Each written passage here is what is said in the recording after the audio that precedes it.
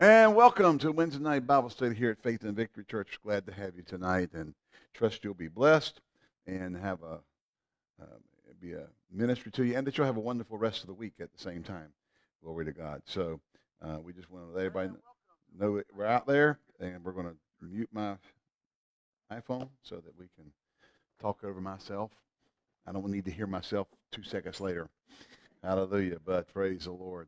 And thank y'all for volunteering for this week. We appreciate y'all's help, and we'll just thank you. All righty.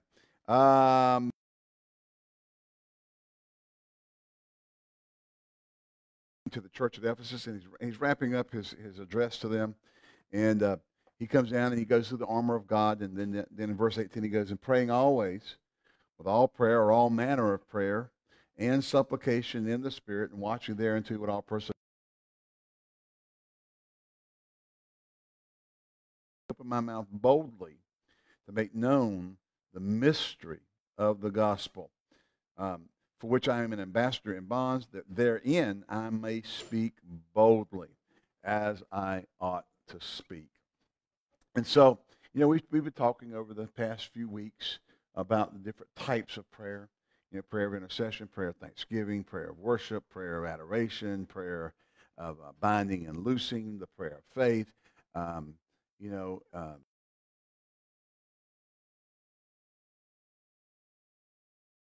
See how far we go. But on this last thing that Paul says, because we wouldn't really be able to say this is a type of prayer, and you probably fall in some categories here. But he said, and as for me, after he talks about the armor of God and praying, with all prayer and supplication in the Spirit for all saints, the utterance may be given unto me, that I may open my mouth boldly to make known the mystery of the gospel. We need in the church to have an understanding that things just don't happen. You're not just a soul winner because you went to a soul winning seminar and you're running out and doing all the things they tell you to do.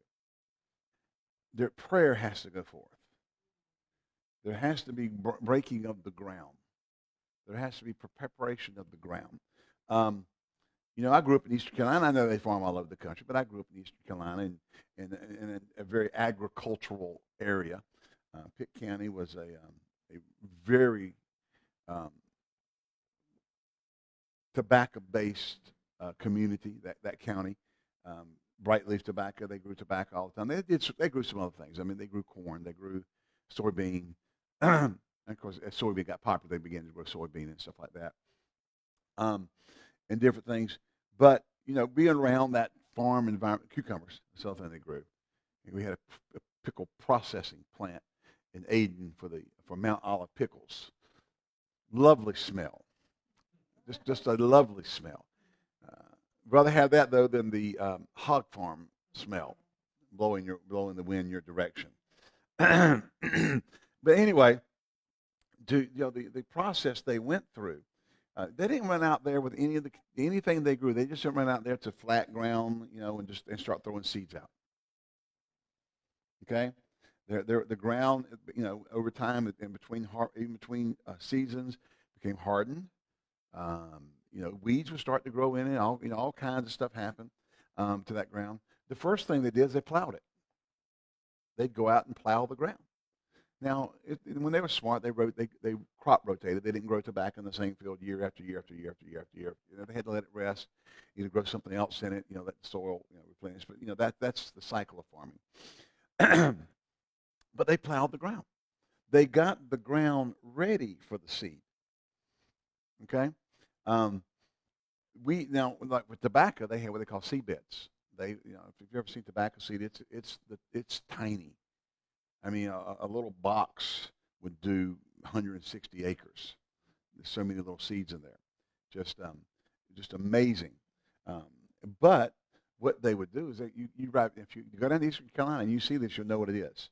If you're right down in Eastern Carolina about this time of year, and you look over in the field and see a bunch of black plastic with tires on it, old tires on it, it's tobacco seed beds. The plastic's there. They let the sun warm the ground and get things starting to germinate. But they're all planted real close together in these seed beds. And the black, of course, the old used tires on top of it to keep the plastic from blowing away. And so you go down there and you'll see what? Well, that's tobacco beds. Well, you can know that's not going to be the tobacco. Well, what happens is sometime around May, that's all uncovered, taken off, and you got these little bitty springlings, but I don't even know what they call them, but starter plants. They've grown up a little bit, just a little bit, not very much, and they'll take that and they'll go in and they'll uproot all of that. But now that's going on over here while the ground's getting ready. And see, a lot of times we're over here in the seed beds talking about, we're soul winners. We're going to do this. Yeah. See, you got preparation all the time. You got to prepare yourself for the whole process. Okay, all right. So when we're in church and we're learning and we're learning the things of God, and we're becoming more like the image of Christ, we're in the seed bed. Yet at the same time, we need to be preparing the field so we can plant those fields. All right? And so, they would go out, they would take the tractor out, and they would plow all these huge amounts of fields while the seed beds are on. They go uproot that, and they go out in the fields, and they got to where they had automatics, so they could put them in there, and it would go down, and put them down every so often in rows. And, you'd have 4 rows and then a tractor path. Because when you harvested, the tractor would go down the middle tractor path, and you could harvest the 2 rows closest to the tractor. So that's why you had 4, because there was another tractor path over there. So when you came around the end, you came back the other way, and you caught the other 2 of that particular row over there, and so forth as you went through the field. But they were planted more like this far apart, so the leaves when they came out, they didn't hit, they weren't overlapping and cutting off the sun, whatever, maybe something like this or whatever. And but in the little fields, they were like this close. They were just right. Okay, so they've got the field ready. That field had to be plowed. What's the plow for getting a harvest in the kingdom? Prayer. Praying that we'll open our mouth with boldness, that we're bold. We have to be bold, so that when we go out and we begin to speak the words of life, as we begin to plant the seeds of revelation to people about Jesus being Lord, we need to have the boldness of God. Paul, as learned as he was, as eloquent as he was, as he studied, as studious and studied as he was, and with such a supernatural conversion, he still comes back and says, "Pray for me that I'll open my mouth with boldness." I mean, if anybody would be, this guy stood at the feet, held the people's cloaks and coats as they stoned Stephen to death, and was consenting unto the death of the first martyr of the church. And yet he comes back later after his wild conversion. Jesus knocking him off the horse. I call it the Mr. T event. Fool gets saved, you go into hell now. And I don't know that Jesus had a bunch of gold jewelry on and a mohawk or not, but anyway, hallelujah. Paul even prayed. Pray for me that, he says, do all these praying, and as for me, pray me that I'll open my mouth and speak with boldness, make known the mystery of the gospel, and pray that I will be bold and speak as I ought. He wanted that boldness, and that I may speak boldly as I ought to speak. He says, I'm an ambassador in bonds, but I need to be able to speak as I ought to speak. We have all kinds of techniques for witnessing. You've got the Romans roadmap. You got the 4 spiritual laws. Everybody comes up with something. You got chick tracts. Dick, that's the hippie era. That's the hippie era witnessing, chick tracts.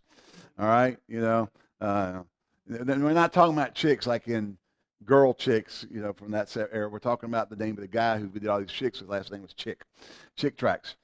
And chick tracts were everywhere. People, they were interesting. They were interesting, whatever. The babies with the 666 on their forehead. I don't know if you ever saw that one. About the coming end times and that kind of stuff. And but everybody has these different things. But one of the things we got to always remember, no matter what kind of technique, if you pick up the Campus Crusade for Christ and the Four Spiritual Laws, or you pick up the Romans Road Map from the Baptist, and you pick up whatever. The thing is, none of those methods are going to be effective if we have not first gotten the field ready. Okay, in our outreaching, in our getting things ready, prayer. We have to go with prayer to prepare so that we can get a harvest. Okay, we need a harvest. And what did Jesus say? Pray ye therefore that the Lord of the harvest will send forth laborers into his harvest. So the fields, now see, that's all I say. When you use an analogy sometimes to explain something, they're not always going to line up with another analogy. He says the fields are already white to the harvest. In other words, mankind is ready. But Paul says, we have to have prayer to go before us. We got to have prayer to prepare things. In other words, prepare the hearts of men. Get them ready. Get us ready so that when we go out there, we have the right wisdom and the right words to say. Okay? Now, we're not going, and this is nothing. Jesus did say, he said, take no thought of what you'll say in the hour, for the Holy Spirit will give you the words to say. Okay? And that is a problem when we come up with, well, you got to follow the, and I'm not knocking this because these are all good things that get people witnessing, okay? They're good. They're a lot, like the Campus Crusade for Christ using the Four Spiritual Laws. These are good tools to get people trained to witness, okay? But even with that tool is ineffective if it's not connected right. If you go get a power tool, if you don't connect it to the right power source, like if you try to plug it into a 220 and it's a 110, you're going to cook something. You're not going to be effective. We have to get things right in our process of being prepared to be good witnesses. Okay? Go in Jerusalem and tarry there until you be endued with power from on high. After that, the Holy Ghost will come upon you. Then you should be witnesses unto me in Jerusalem, Judea, and Samaria, and other most parts of the earth. There's something about being in that place of preparatory prayer and getting things ready so that we can go out and be effective. Open our mouths with boldness. Okay? If you go into a tobacco field with a corn combine, you know what you're going to get?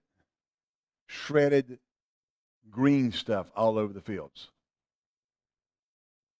Now, I don't know all the process of how the corn combine works. It's an amazing thing. They go into the field, it goes in, it's on stalks, the ears are in there, and grain comes out the back end.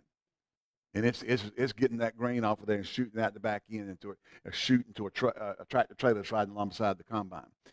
You do that with tobacco, you're just going to throw out a bunch of green muck. Okay? It's the wrong kind of tool for it. If you use a wheat combine, you're just going to chop it all to pieces out in the field. Okay? The automatic harvester for tobacco has some kind of belt thing on it that twists, and it goes down the rows and it hits the leaves and knocks them, and they knocks them off, and they fall into a conveyor belt and go back up to a basket in the back. Replacing the old-fashioned way of doing it with your hands. You would reach your hand around and snap them off, and put them in a belt, and they would go up, or you used to stick them on your arm, walk over there and put them on the cart, take them by the mule. That's the old days. They truck with a mule. You'd get a bunch of leaves on it, you'd be shove it, and then you walk over and put it on the cart and keep going, because that mule just didn't stop. He just rode. You had to keep up with him as it went down the road. So you had 4 people, one on each row, with the mule over here and pulling the cart, and you had to keep up with it. And so, okay, but any other kind of harvester, you use a wheat harvester or a corn combine, anything in the field, a tobacco field to harvest with, and you're going to ruin it. So, prayer gives us the right tool in that moment when we're witnessing to people with the boldness that we need to do it.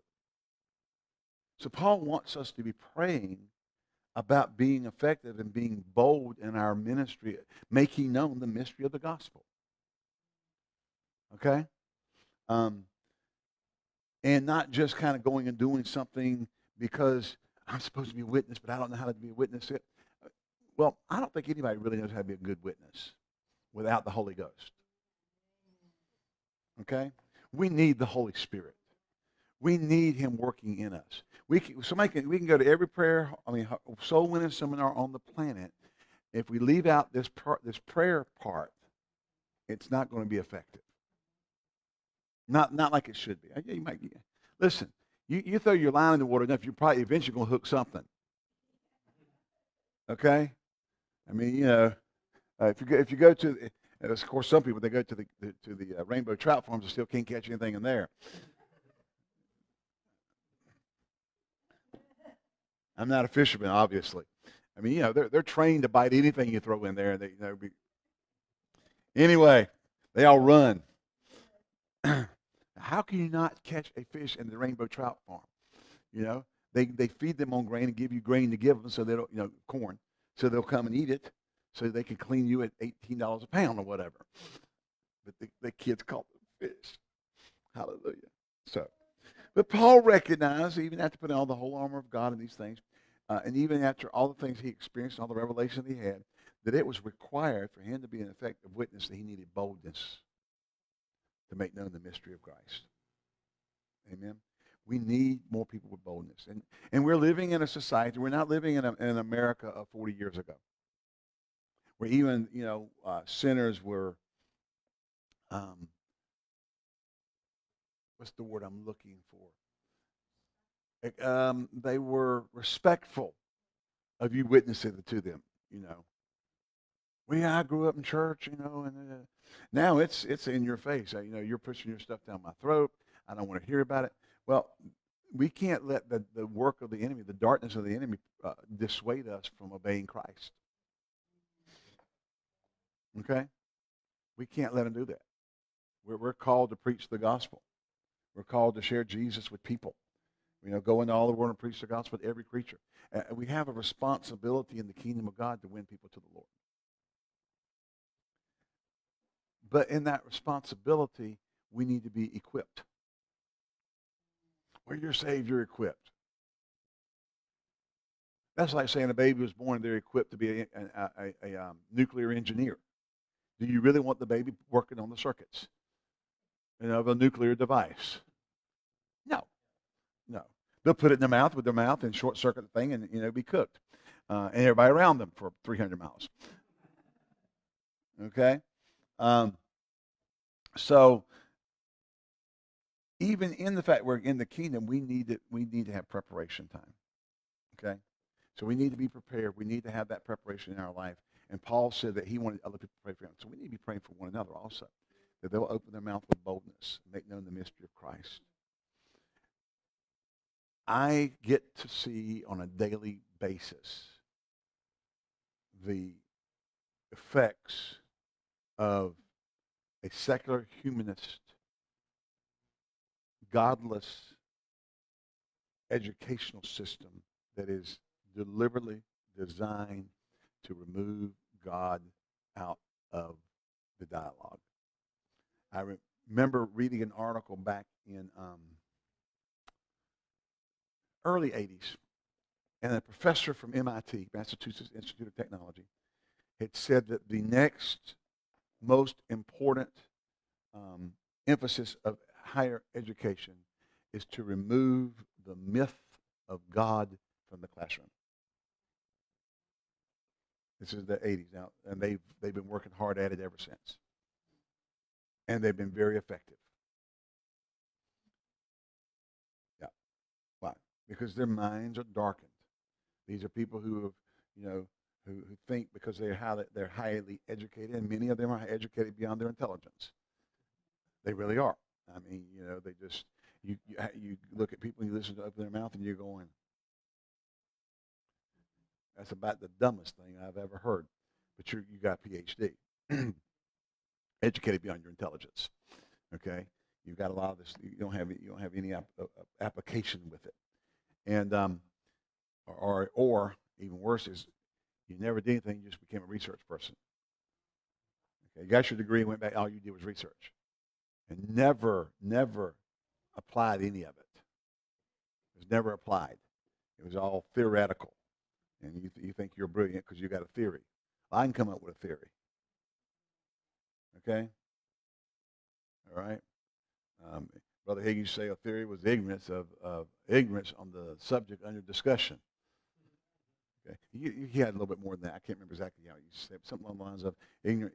Theory is the ignorance on the subject that's currently under discussion. You just come up with a theory of evolution. They don't have any facts to prove evolution. It is a theory. Yet we teach it in our schools as absolute fact, and it's a theory. But our kids are taught that it's fact. They're not taught. They can't be told. Can't be told intelligent design. Get God out of the classroom.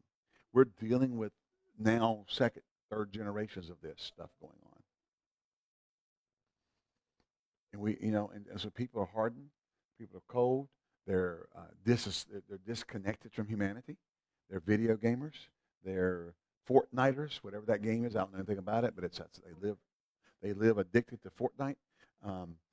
We've had fights at our school. We've had fights in the classrooms at our school over kids that have something happen on Fortnite during the weekend.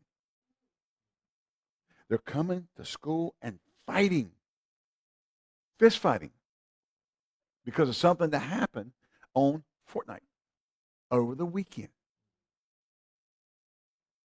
So they're disconnected from humanity. They're disconnected from a reality. They live in alternate states. They live in alternate thinking. And we are the anchor in the earth that's called to preach Jesus and to bring light into darkness. And, I don't know if you've seen some of the video games. They're dark. And they're getting darker. Even the ones that aren't, you wouldn't consider dark now, were dark 20 years ago. They were just a darkness about it. Now, that's the norm. And the darker they get, the better. And we got kids who just, about the only thing I ever play that I do with a phone or a video game is free cell. Because it's challenging to keep the brain working a little bit, but even that you just can't do that for so long. You're like, oh God, okay, I've won 300 games in a row.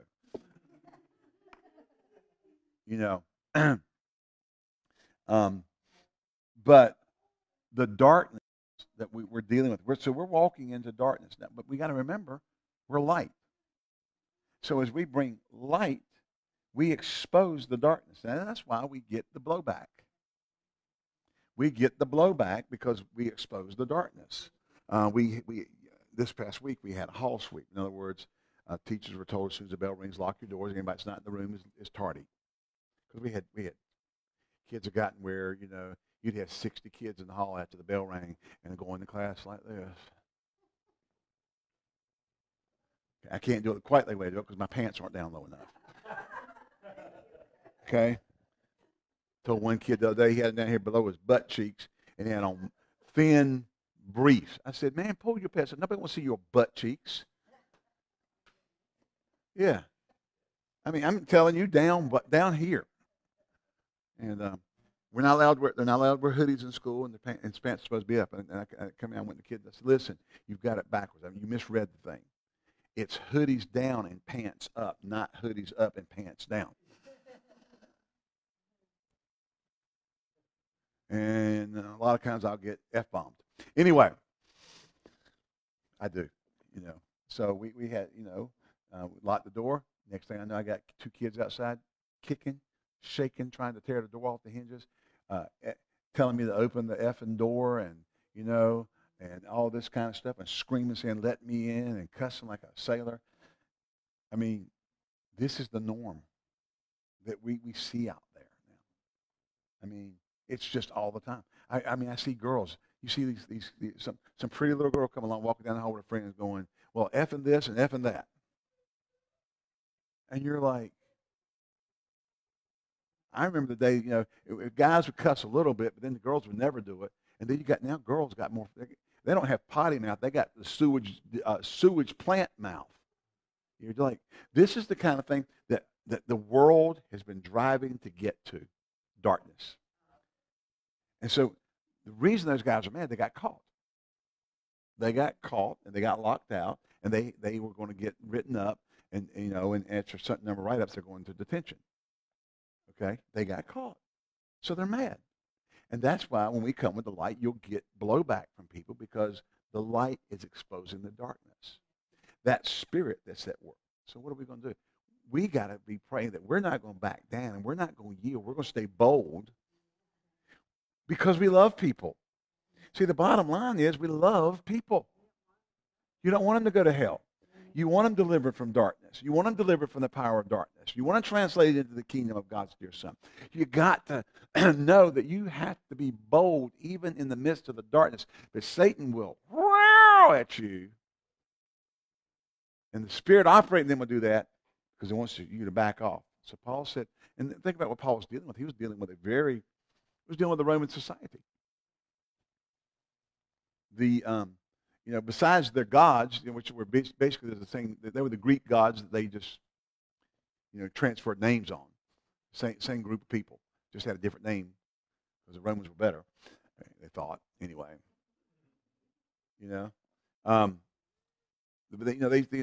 But besides that, Caesar was basically like a deity to them. Okay, and the preaching of the gospel was not a embellished or accepted thing in society. Paul, I find it interesting, where Paul wrote the strongest statements about homosexuality to was the church at Rome, the seat of homosexuality of the known world at that time. It was their method of birth control. Lesbianism and homosexuality was, calamite lovers, boys with adult men was not only accepted but practiced by the upper echelon of society. Homosexuality and lesbianism was common, more than just common. It was normal in the society. Yet Paul writes to that church the things he wrote about men with men and women with women, men working with men working that which is unseemly, and women also caught away in this dissimulation. Women with women, and he goes on and rebukes that and says that God gave them to a reprobate mind to the church at Rome. It wasn't like he wrote it off to the church in Asia Minor or something like that. Rome. Okay, the darkness, and so we have all kinds of things that we deal with. I mean, in our school right now, there's all kinds of signs all over the place about the gay, lesbian, the gay, straight alliance. Everywhere, all over the building. Going to be meeting, actually meet sometime next week. You can't go up, the Christian, non-Christian alliance up. Well, you probably could, but you're going to get blowback on that. We do have the Fellowship of Christian Athletes, but that's a little bit different as far as the other thing. It's not an in-your-face thing. It's bringing people together, just whatever. We deal with, but I can tell you, I deal with it. Sometimes I look in their eyes and see when they're cussing me out, I see the darkness of the devil really coming out. It's Satan operating through them. Because they respond to me worse than anybody on the staff. I mean, and we've got kids, and I know they are. Everyone's calling mentally ill. I know they've got demons operating on them. They're doing drugs.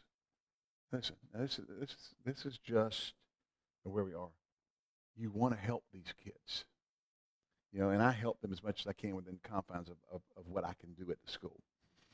Okay, we can't go in and evangelize that kind of stuff, but we can love on them, and we can tell them that there's a plan for their life, and it's better than what they've got, and there's a future for them. They have a future. You just can't talk about Jesus or God while you're doing it, but you can tell them there's a future for your life. There's something out there better than what you're living in, and over time they find that you love them, and then they find out you're a pastor. Then they'll come talking to you about stuff.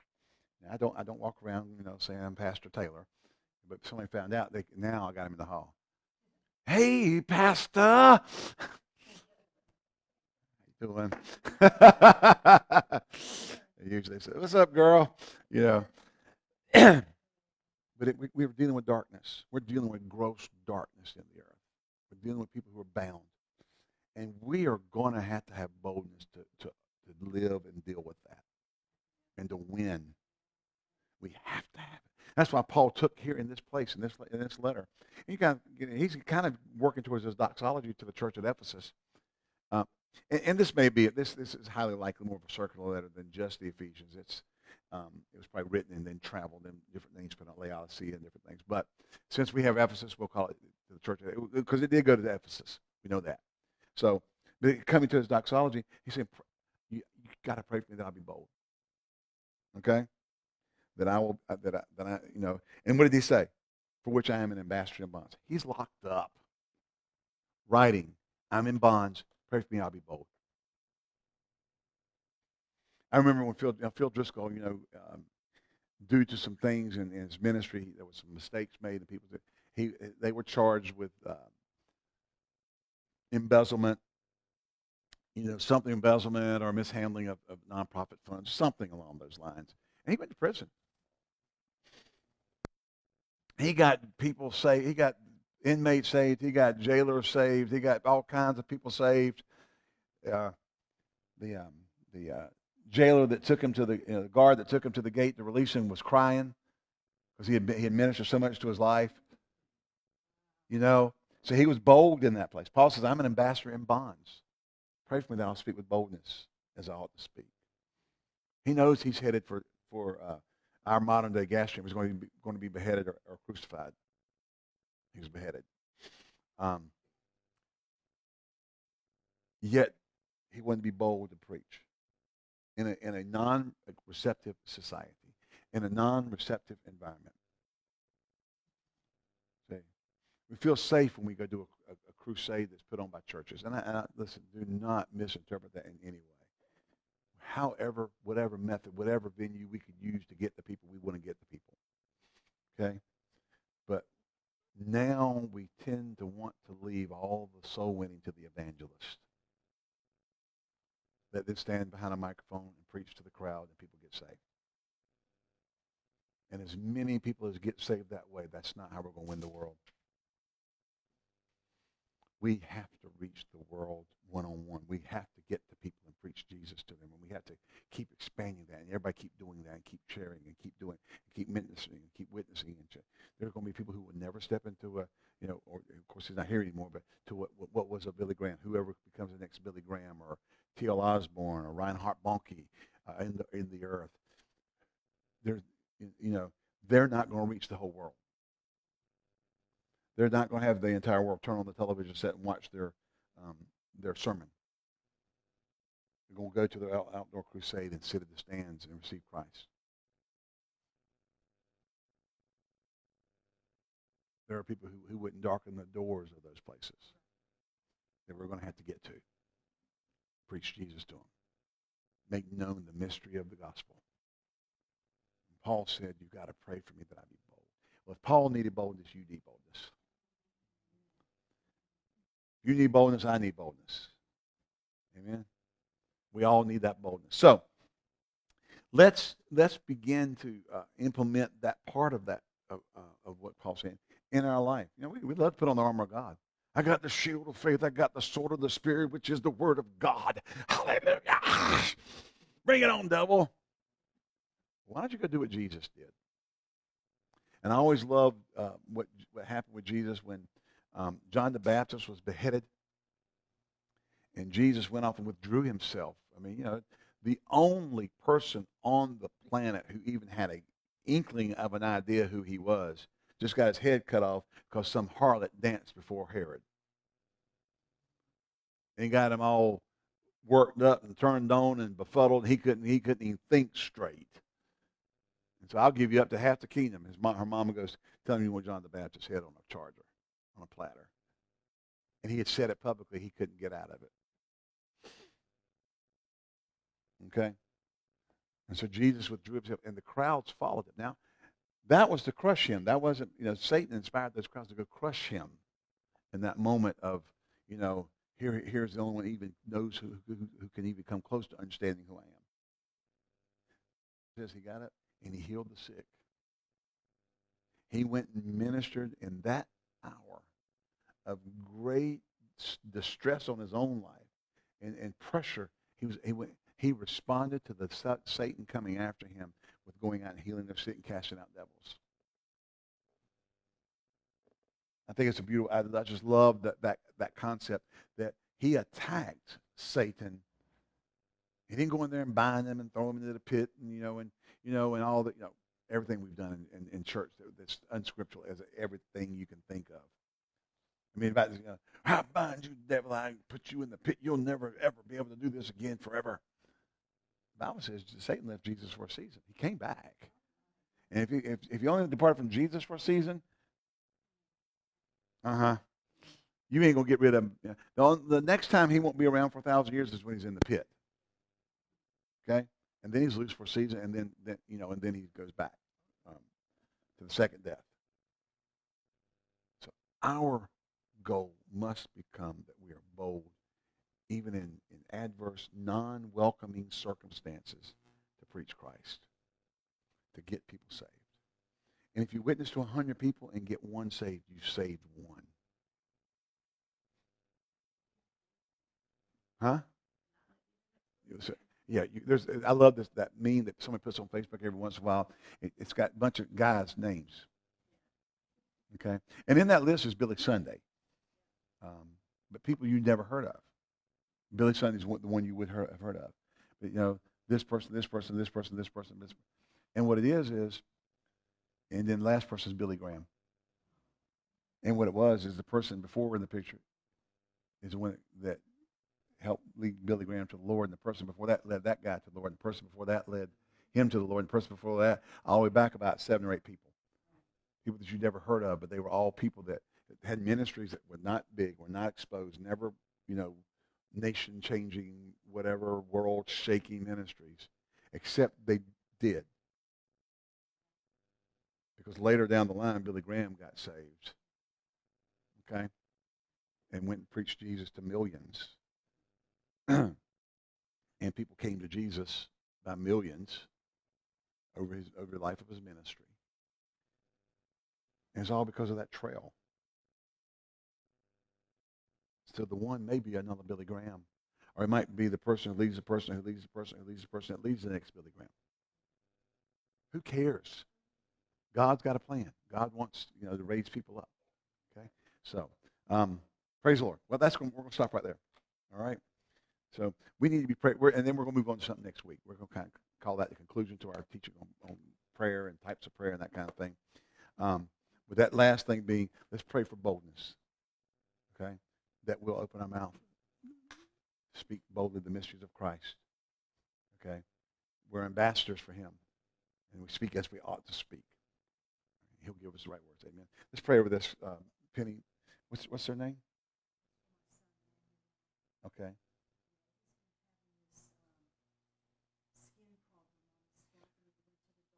Mm-hmm.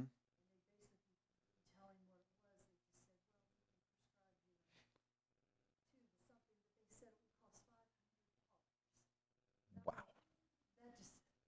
Yeah. Okay. Lord, we pray over this prayer cloth. We thank you. The Word of God says that you wrought special miracles by the hands of Paul, inasmuch as aprons and handkerchiefs were brought from him and taken from him and taken to the sick and laid upon them, and the evil spirits went out of them, and the diseases went out of them, and they were made whole. Lord, we pray over this cloth right now for Emmanuel. Thank you, Father God, this skin disease, this skin ailment. We curse it in the name of Jesus. We command healthy skin on his scalp. We command that every aspect of his body that produces the right mixture of moisture and oils and everything in his body and in his skin, we think that they work and function correctly. Think that there's no overproduction or underproduction of anything. We call every cell whole, every cell healed, every cell working the way you prescribe for it to work in the name of Jesus. And we curse this thing in him in the name of Jesus and command life to rule, the life of God in Christ Jesus. Rule in his body and make him whole. Amen. Amen. All right, Penny. All right. Well, praise God. Well, thank y'all for joining us until we meet again. Remember this is the victory that overcomes the world, even our faith. God bless you. We'll see you next time here at Faith and Victory Church.